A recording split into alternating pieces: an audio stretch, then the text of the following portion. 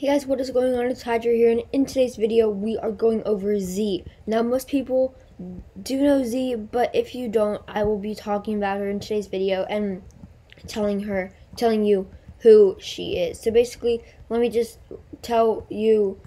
introduce her really quick. She is Zalzi and Zizzy's sister. She's not infected from what we know of, but I'm going to be talking about that today. So basically, what I want to talk about is that Z has never spoke ever, completely, just never. In the whole history of Piggy, Z has never spoke. And that brings us to the boat map, because in the boat map we hear on a radio, Z will never speak. We hear something like that. And basically, this could mean Zizzy or Zuzzy, but it most makes sense because there is a girl named Z. There's a zebra named Z that we haven't talked about that much, and she's never even spoke. And this message says Z will never speak. That might mean Zizzy, but I don't think so. So who would it mean? Well, then it would mean Z. But I haven't really heard anybody say Z. I've heard everybody just guessing and saying, "Oh, it's Zizzy because it's the letter Z."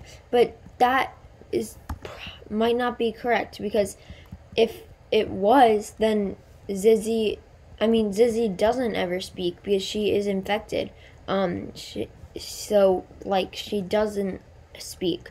But still, this kind of has to be Z. And also, I wanted to talk about the fact that Z could come back sometime soon and be kind of here again, and we would find out more about her, because I feel like we haven't really found out much about characters lately.